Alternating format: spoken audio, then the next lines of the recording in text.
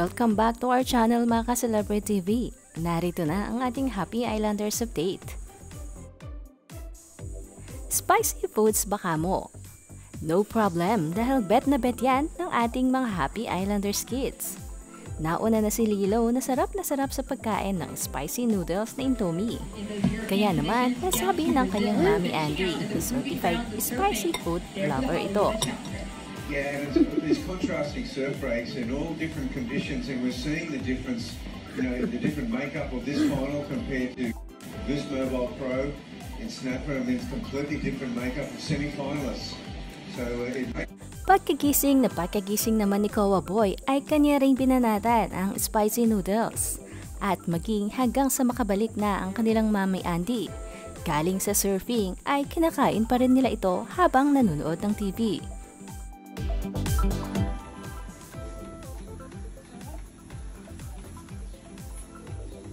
Sip.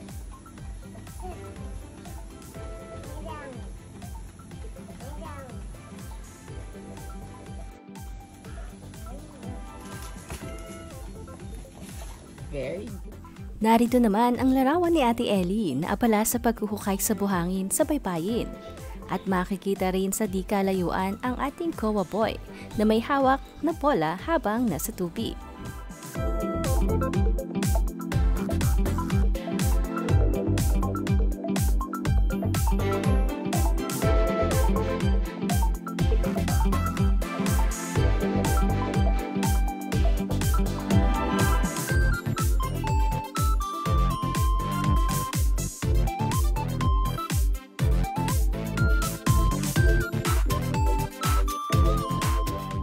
Samantala ay ibinahagi naman ni Andy kung gaano kalaking tulong sa kanya at kay Lilo ang Aveeno lotion.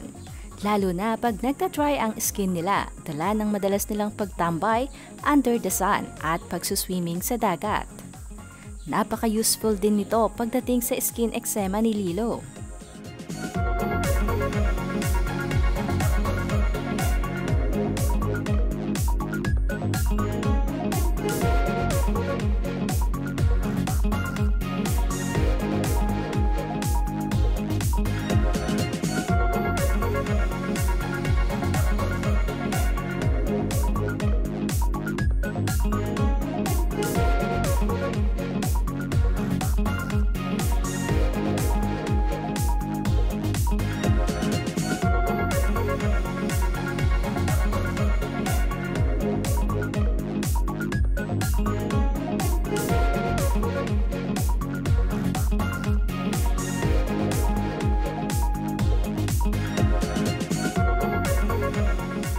And that's our Happy Islanders update mga ka-Celebrity TV. Maraming salamat sa panonood. Please don't forget to like and share this video. Mag-subscribe na rin kayo sa aming channel at huwag kalimutang i-click ang notification bell para ma-notify kayo sa aming latest Happy Islanders updates.